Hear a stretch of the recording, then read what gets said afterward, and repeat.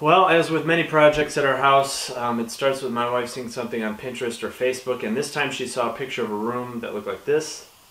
And it was a two-tone room, blue and white, with a chair railing, crown molding, and these wood boxes. And I think we did a pretty good job, considering here's what our room looked like before. It was just plain walls painted. And the first step was to measure the room, and we had to measure everything. The walls, the window, the outlet, the height, and everything, because I took all that and I put it into AutoCAD. And it was a good thing we did, because we did several different versions of, first we had, 5 rectangles on the wall, and then 4, and then different spacing, maybe wider and more spaced out, and it's different for every wall. We tried to keep them the same on either side. We ended up going a wider one and a smaller one in the middle. So we went through several different versions.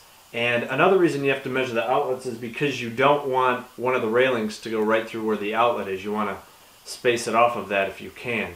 So it was a lot of trial and error and double checking and making sure you had spacing on either side, so the ends didn't have to be the same as the middle and everything. So once we had it how we wanted it, we went to the either Lowe's or Home Depot or Menards or whatever. We bought the 1-inch railing. We already had the baseboard on the walls.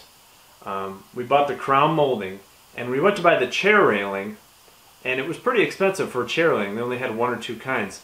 And then we remembered we had door trim from when we did our basement. We bought the contractor's pack, the 100-foot contractor's pack, and we still had 40 or 50 feet left, and that turned out to be just enough.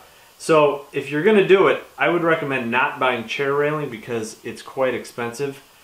Just buy whatever you need of door trim, and it looks basically the same. It's a little thicker actually, and it's a lot cheaper. So all in all, I think we spent under $100 for paint and the trim to do this room. So it was really cheap.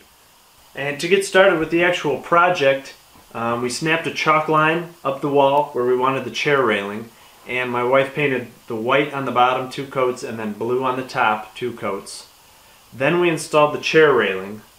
Then I was in charge of cutting all the little 1-inch trim. I was just looking at the plan, making cuts, making sure they were the same. And my wife and her dad put in all the railing. And 2 things you need for this project for sure: a good miter saw and air nailers. You're not going to be able to hammer these in, and you're not going to be able to do it with the little hand miter saw. So you need a really good miter saw, and an air nailer is great. You just kind of hold it in place, you say good, and you just pop it in. If you're hammering this in, it's going to take forever and it's going to look bad. So those are 2 things you definitely need. But they used a level, they made sure all the spacing was right. Once they finished that, I came back and I did the crown molding. I hate doing crown molding because I always screw it up, but I try to use a template, a test piece that I cut the 245s, and once I put one side in, I take this little test piece and I say, okay, it's upside down, okay, it's this one, and I carry it down to the basement and I set it up to match the board. It's a pain. I'm not a huge fan of crown molding because you have to hold it up as you're doing it, and you're holding it at an angle. If you've done it before, you know.